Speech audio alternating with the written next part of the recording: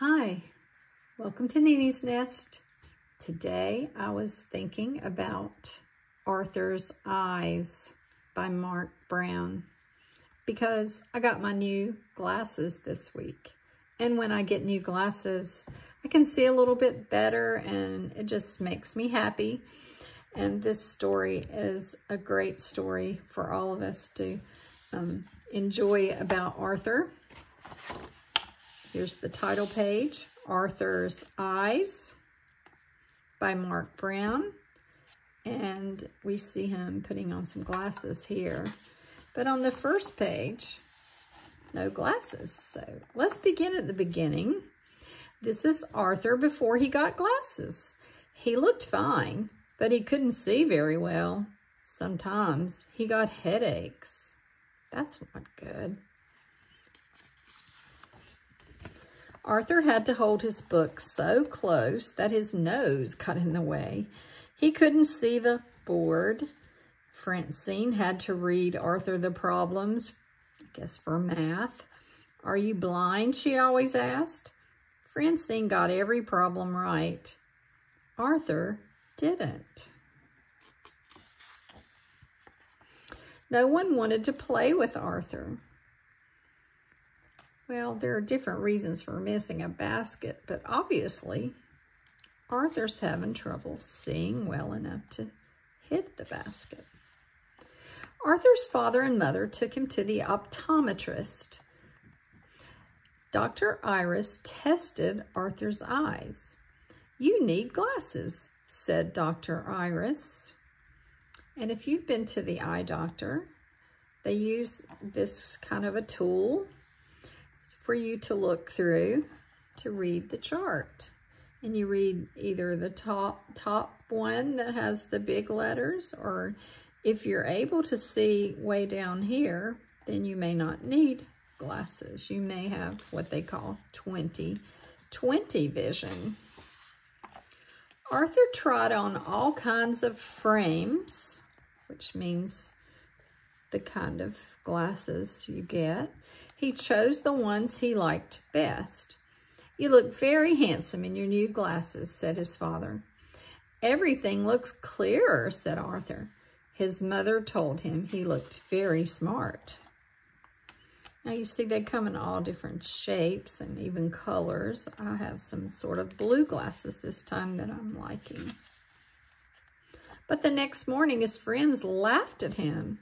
Francine called him Four Eyes. "Sissy," shouted Buster. None of Arthur's friends wore glasses.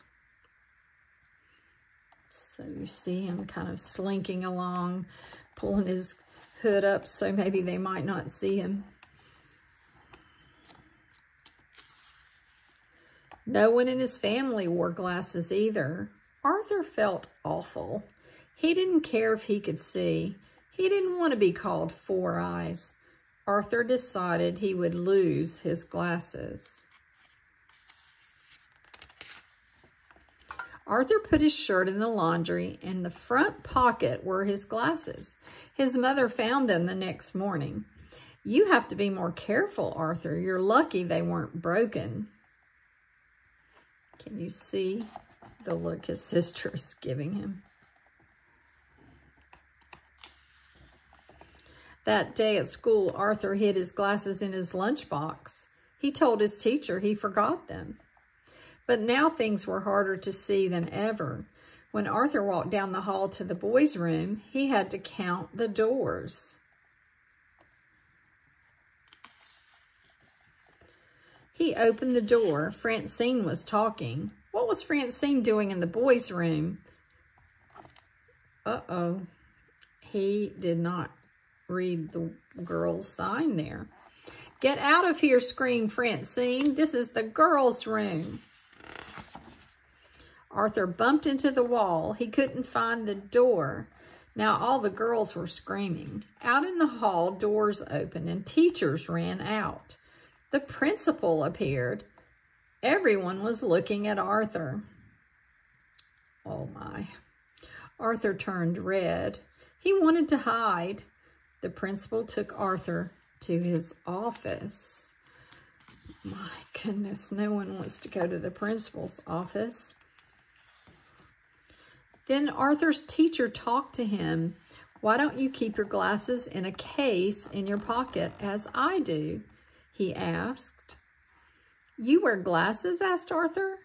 "Yes, for reading," said his teacher. He took them out. They looked just like Arthur's, brown. Suddenly, Arthur felt better.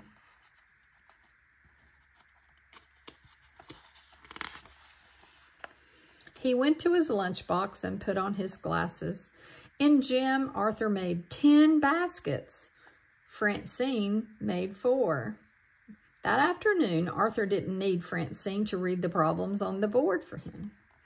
He got every one right. Arthur could see Francine's paper. She missed 2. Now, first of all, he can see her paper. I bet he couldn't do that without his glasses. After school, Francine asked Arthur to be on her team. "I'll consider it," said Arthur. The next morning, Arthur was very surprised when he saw Francine. "They're my movie star glasses," said Francine. "But there isn't any glass in them," said Arthur. "It doesn't matter. They help me concentrate and make me look beautiful," said Francine. Seems she's had a change of heart. She thinks glasses are fine now. That afternoon, a photographer took the class picture. "Just a minute," said Arthur. He took out his glasses. He carefully polished them and put them on. "Everyone ready?" asked the photographer. "Wait," said Francine. She ran to get her purse. She took out her movie star glasses. "Okay, I'm ready too," said Francine. "Smile," said the photographer. And so we see Mr. Marco's grade 2, and we see Arthur and Francine with their glasses. And I'm assuming Mr. Marcos also is wearing his that day. Sometimes when you first get glasses, you feel different, but many people wear glasses, and I'm so thankful to have mine because I like to read books for myself, and I like to read books to you, and they're so helpful. So I hope you'll look back on my list of stories and see the other stories about Arthur in our list. And be sure and subscribe to my channel, Nini's Nest, so that you can see any other Arthur books that I might read. And I'll be back on Wednesday. See you soon.